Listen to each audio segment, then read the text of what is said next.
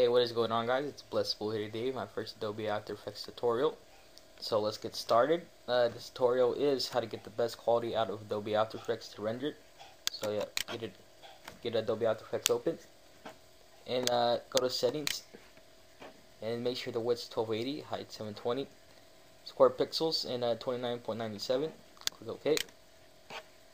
Then you do not want to go to File and Export to render. You would want to go to Add to Render Queue, but I already have done that, so go to Render Queue.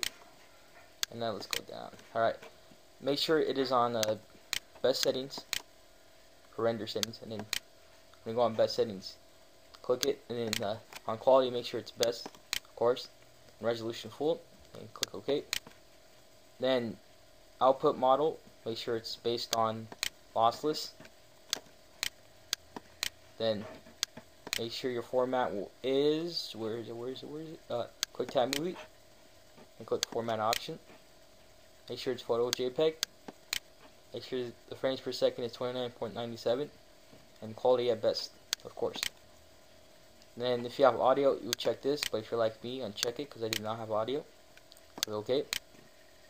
Then output to wherever you want to save it to, whatever you want to name it to. I will save it to my desktop. Let's call this test 2. Save, then click render, and then there you go. Thanks for watching. If this helped you, just comment, and if you have any questions, let me know. Just message me. But thanks for watching, and I'll put the video at the end how it looks.